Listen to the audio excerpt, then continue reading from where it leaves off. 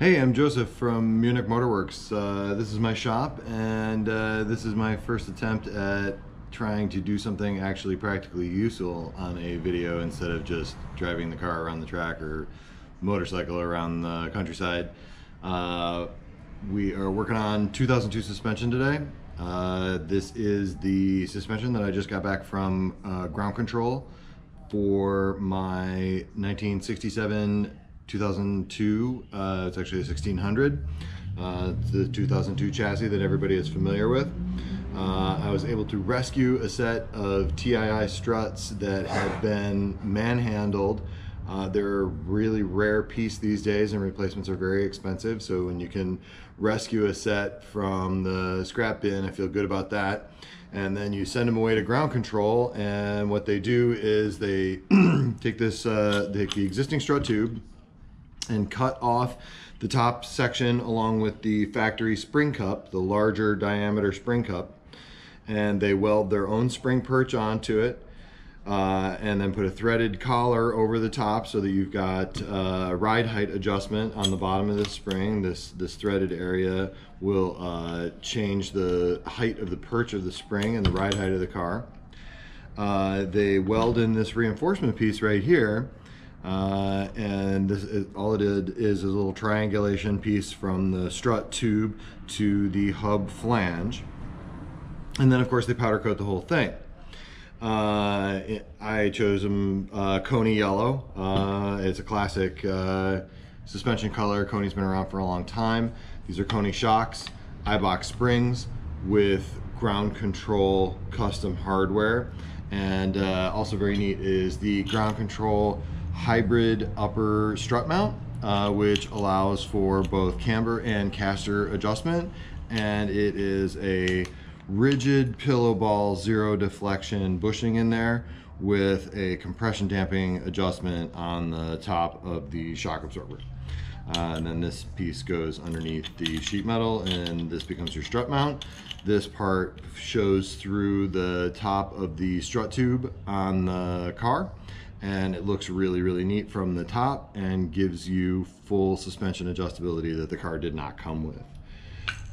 When they come back from powder coat, the first thing to do is to go through and clean up all the threads and everything, and so that's what I was going to do tonight when I was getting ready to hang the suspension in the car, which will hopefully happen tomorrow or perhaps Saturday.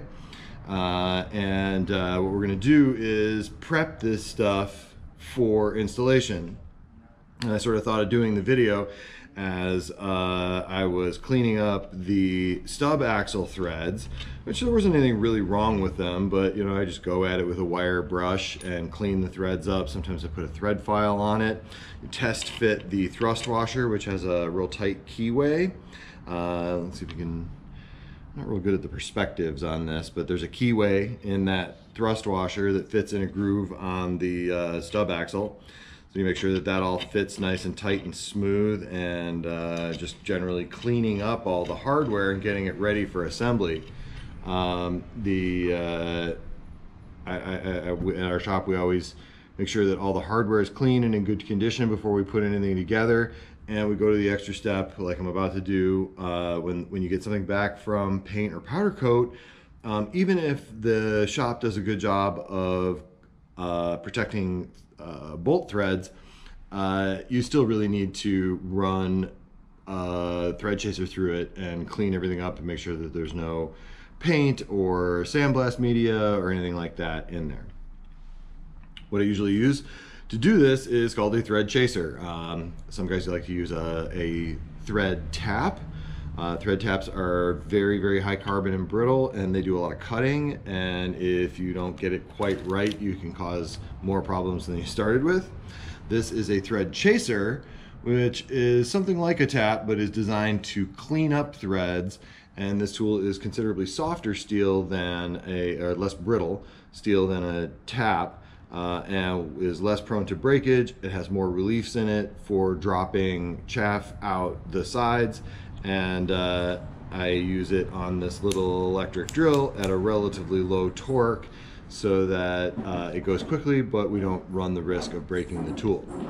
And then what we're doing is just blowing through each of these 4 mounting holes for the brake caliper and brake disc mounting plate.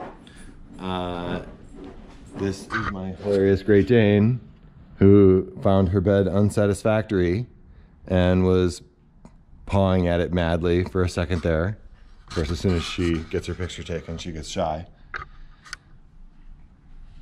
So we're going to take this tap, or thread chaser rather, on the light duty electric drill and use a lowish torque setting, maybe half or 2/3 of the available torque. And then I also, as I'm using the tool, I'm judicious with the throttle, and you just start off real slow. You make sure that it's threaded straight, and then run it through to make sure that there are no munged up threads or paint in the threads or any other kind of contaminants that are going to cause a problem for a bolt going through it. You can see that it's going through nice and smooth. Truth be told, I've already done this once on these things, and it occurred to me, oh, you know what? This is something that I always tell people to do, and they look at me a little cross-eyed and they don't know what I'm talking about. And it saves a bunch of grief down the road. So you just run that, and I generally will go through it twice and see what happens. If I don't get it lined up perfectly, it just stops right there, right? So you back it off and try it again, and then you find your correct thread and you run it all the way through. I like to put my finger on the back side of it there, and then back it, oops, and then back it right on out of there. So those have already been done, so they're not super messy. Maybe we'll get to the other strut, and I haven't done that one yet. The other thing I like to do is, this is a little reaming tool that is designed for cleaning up the edge of sheet metal after you drill it. This little cutter is on a bearing and it spins around, and it's got a linear blade that goes along the length of it. So you can see how there's like a crust of flaky paint around that 6mm bolt hole. And we get this guy in there. See, I can't do this with one hand.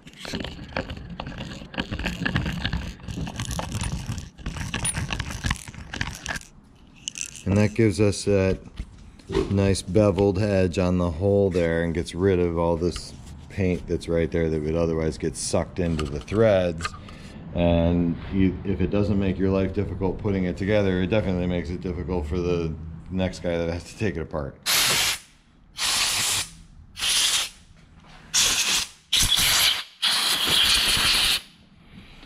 Okay, so that's all of that stuff. A few little shreds of paint there. I might even touch that with a file, and that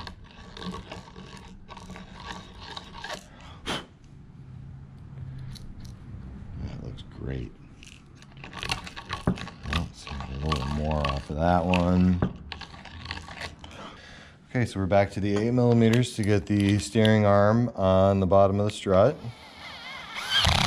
Oh, see, it bound up on that paint already. I don't think it's cross-threaded. So you gotta fight your way through that paint and crud. And in this case, it didn't even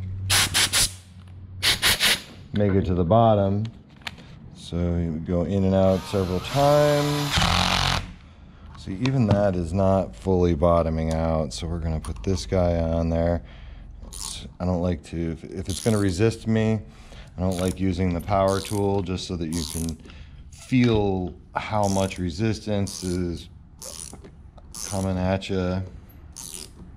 But once you get the thread a little bit cleaned up, then go back to this light duty drill. There, that's bottomed out. And drawing it all the way out. The video, I don't know how well the video picks up 100-mile-an-hour flying crumbs, but a bunch of crud just blew out of the bottom of that thing. See, now it goes in nice and smooth. Comes out nice and smooth.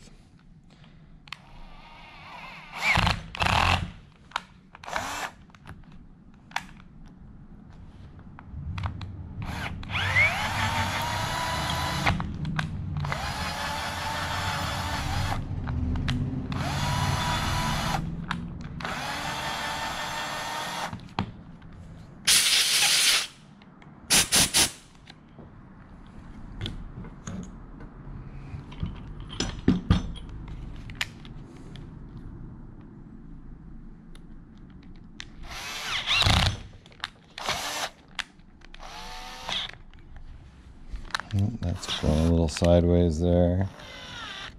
But with the drill on super low torque, you basically can't really do any real damage.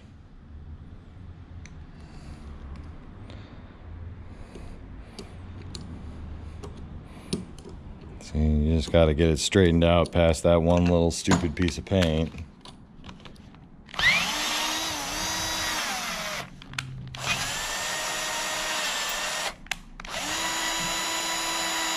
And just imagine if the strut was already hanging in the bottom of the car out of the fender well, and you're sitting there trying to get the pitman arm underneath the strut, you're trying to thread something in there, and oh, I can't get this thing, it's not threaded, and then you wind up cross-threading it. So that's why this extra step, even though this is, what am I going on? I'm going on 25 minutes. It can save a huge amount of time during assembly.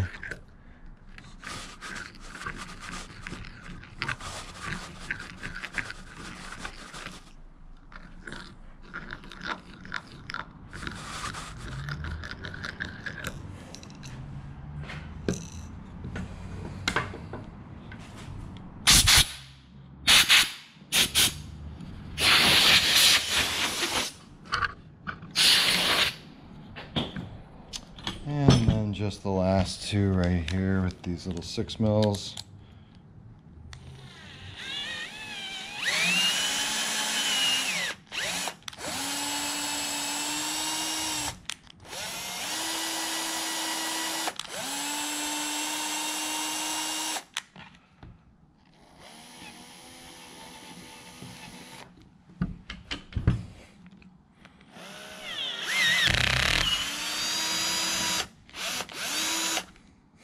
Oops, I'm not even on the camera anymore.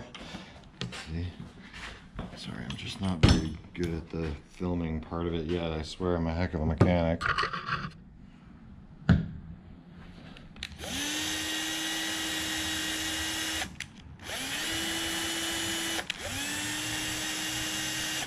right.